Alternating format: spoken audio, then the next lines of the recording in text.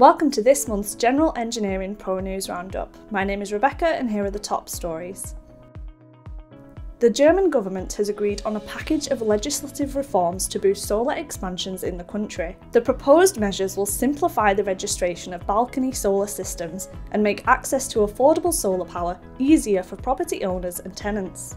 The German government also planned to ease power grid connections. The simplified process, initially introduced in 2023, will be expanded to cover systems up to 30 kWp. Mura Technology has formed a research partnership with Belgium's Ghent University to explore how its technology might be used to recycle a more comprehensive range of waste.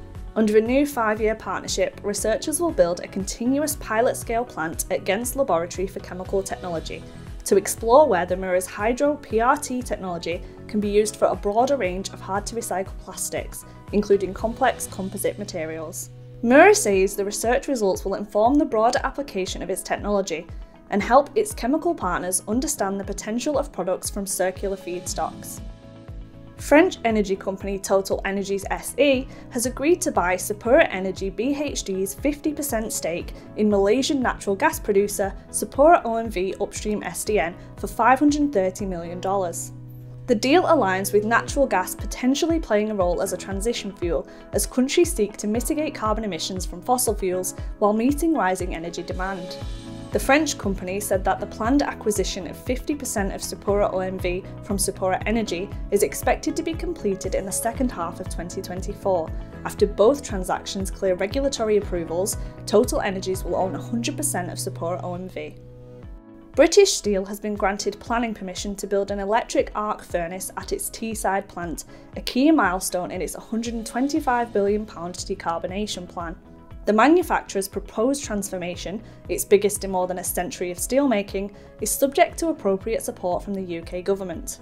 Significant preparation works, including environmental and technical studies and equipment selection, are underway to ensure the company's ambitious proposals can be delivered immediately, while discussions with the UK government continue. Bristol Myers Squibb has signed a $380 million deal with cell therapy manufacturer Solaris. The agreement, which includes upfront and future milestone payments, gives BMS exclusive access to an unspecified number of Solaris's compact automated cell therapy manufacturing units in the United States, Europe and Japan. The announcement comes 4 days after Solaris launched CellQ, which the company touted as the world's first automated quality control work unit for cell therapy manufacturing. Finally, in September 2022, Marco Polo Marine unveiled plans to build, own and operate its commissioning service operations vessel to meet the increasing demand for support vessels from Asia's offshore wind farm industry. The 83-metre-long ship, currently under construction at Marco Polo shipyard in Batam, Indonesia, can accommodate up to 110 persons and will be the first CSOV to be designed in Asia, according to the shipbuilder. Scheduled to be deployed in Taiwan for a Vestas project in early October, it will feature hybrid-based energy storage systems expected to reduce carbon emissions by up to 20%. That's all we've got time for today. Don't forget to follow us on LinkedIn at NES Fircroft for your daily dose of engineering news, career advice and job vacancies. See you next time for our Engineering News Roundup.